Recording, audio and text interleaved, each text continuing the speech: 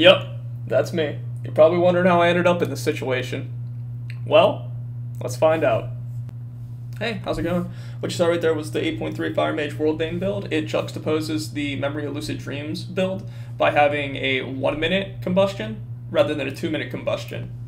The gear that you need for it are, you're going to need 3 Blaster Master traits, one in your helm, one in your shoulders, one in your chest. You're going to need as much Masterful as you can get. You preferably have 2 on-use trinkets, the Ashar's Fawn of Power and Corrupted Gladiator's Badge, or maybe a Bellfire branch. You want everything socketed as much as you can, but not necessary to have the sockets.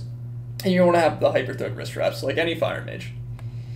In your Essence slots, of course, you're going to have Worldvein in the major slot. In your 3 minor slots, you're going to want to have Memory of Lucid Dreams to refund Fire Blast charges. You're going to want to have Vision of Perfection to get this combustion down to a base 1.5 minute cooldown. And in the 3rd slot, you can actually have either Breath of the Dying or the Formless Void. If you don't have about 20% haste base or so, you're going to want to put the Formless Void in there. It helps increase your haste a little bit throughout dungeons and raids, just to make it a little bit smoother. Because if you don't have that 20% haste or so, it feels a little choppy when you're playing, and it's tough to keep your Blaster Master stacks up. So that's recommended most of the time. As for talents, there's not too much of a difference from the Lucid build to the Worldvein build, but the big difference is you're going to want to switch to Kindling rather than Meteor. Kindling helps get that 1.5 minute combustion down to 1 minute average. So while you're playing, your Fireballs will be proccing, your Pyroblasts and your Fire Blasts, of course, always proc. So you're going to want to get that combustion window down to a 1 minute instead of 1.5 using that.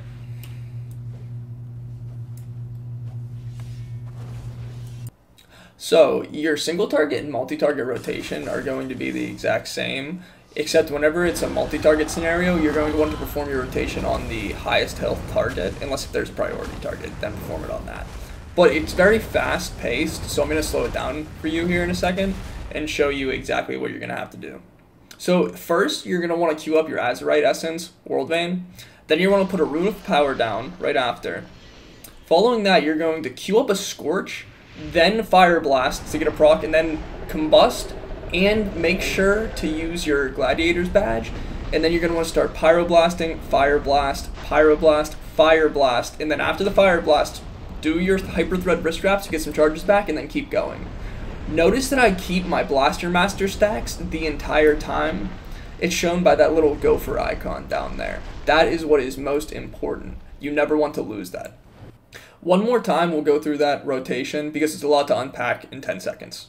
Remember, Worldvein, Rune of Power, you're going to queue up the Scorch after this Rune of Power, then you're going to Fire Blast and Combustion while the Scorch is casting, so that when it's done casting, it crits, and you get the double crit and can continue Pyroblast and Fire Blast. If you look at that gopher that I'm highlighting right there, that is my Blaster Master stacks and the cooldown on it, right? And I never let it drop. You need to have that because that is necessary to keep your mastery super high, and mastery equals AoE damage. So what you just saw was the big combustion with all of the on-uses, all of my abilities, all of my trinkets. This is going to be the every other minute combustion, right? In between the 2 big combustions. This is the small mini combustion. And it's just going to have Rune of Power and Worldvein. But as I slow down here, watch the Blaster Master stacks and watch how I'm able to keep them up for a majority of the combustion. That is what the key to this combustion is, and what makes this so viable. The Sims do this perfectly. That's why this is a little bit harder.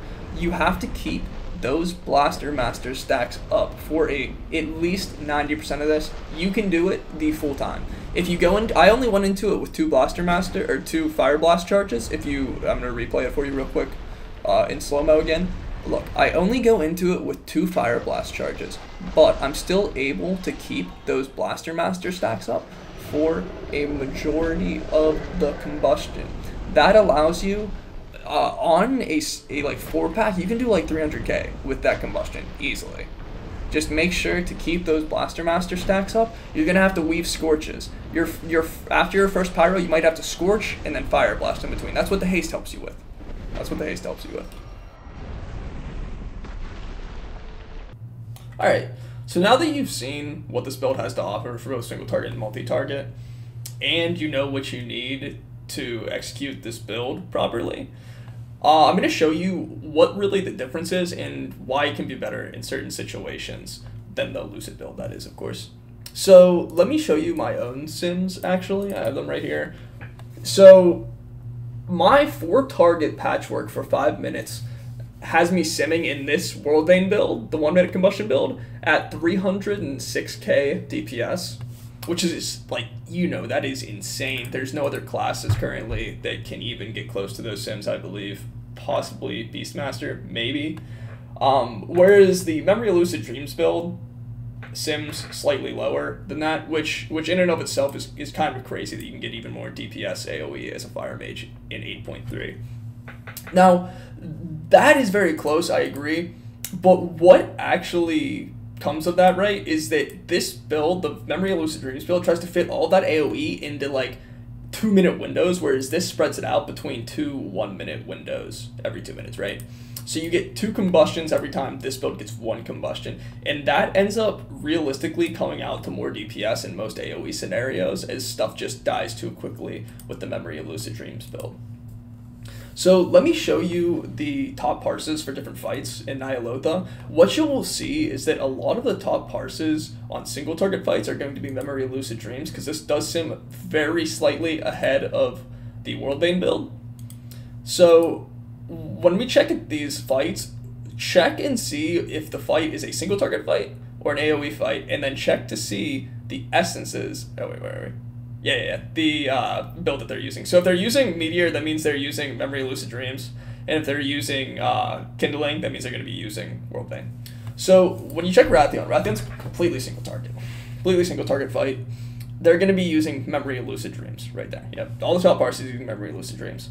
Mott, they're using, where is it? They're using Worldvein here, but that's because of kill times. And with a 150 kill time, you don't get a second combustion if you're using Memory of Lucid Dreams. So Worldvein is going to be best there because you get 2 combustions in. Now, Skitra, also, that is single target. So you see that this even is viable in single target. It's literally all of the top logs, top 10 logs right here.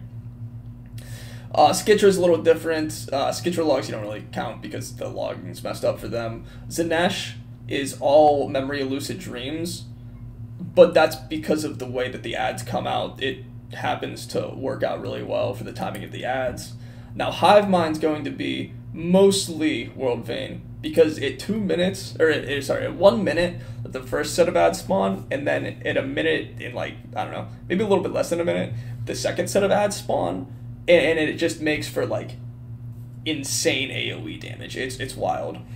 It is wild playing it on there. I did 300k the 1 week playing it on there. Now, where are we? Shadar single target, but still, even single target, Worldvein's able to compete with the top Memory of Lucid Dreams builds. Drustagath, if you want boss damage, you'd play it, but most people don't care about boss damage. They pad on here. That's why Memory of Lucid Dreams is there. Vexiona's an ad fight, all Worldvein. Rawden, the ads line up perfectly with Worldvein. Actually, I played this even on Progress. Now, where are we? Il'gynoth. Il'gynoth's a little weird with timing, so you'll see both. Carapace, almost all Worldvein. And then N'Zoth, you see a little bit of both. I play Memory of Lucid Dreams on N'Zoth just for, like, the extra, I don't know, the timing seemed to line up well with what I need. So now that you've seen that Raid is pretty viable to use Worldvein in, it just depends on the fight, which one you'll want to use. What it really shines in my opinion, is Mythic Plus. So I'm going to go to, let's say, Freehold, probably. Freehold. So what I used to think was, like, whenever this build first came out, right, I was like, oh, I'll try it out. But for most of the routes, I always had known exactly what I was going to combust with the 2-minute build. And I thought it was going to mess up. I was like, oh, well, what the heck am I going to use my second, like, smaller combustion on, right? But whenever you start looking at the routes, they actually, almost all of them kind of line up perfectly, and you'll have a combustion for almost every pull. You might miss 1 or 2 or a couple here and there if you're pulling fast. But at the higher keys, right, like I've done a freehold on 23. Yeah, I've done a 23 freehold. It's a 22 junkie, yeah. So like at these higher keys, your big busts still do as much damage as a big bust normally does with like Lucid, right? But the smaller busts are really helpful for certain things. So like if we outline how the combusts are going to go in this freehold, you'll see that your big bust will of course go on the first 3-pack that everybody loves to do with what is it? Heroism. You do all these with hero, you do like, you know, 1 mil damage or something, and then by the time it's done, your combust is already up again for when you go into this obelisk, right? Let's take it where the heck it actually is supposed to go to. So you come into the obelisk, you have your mini combustion, you combust the blood, and then it spreads to all the eyes, right?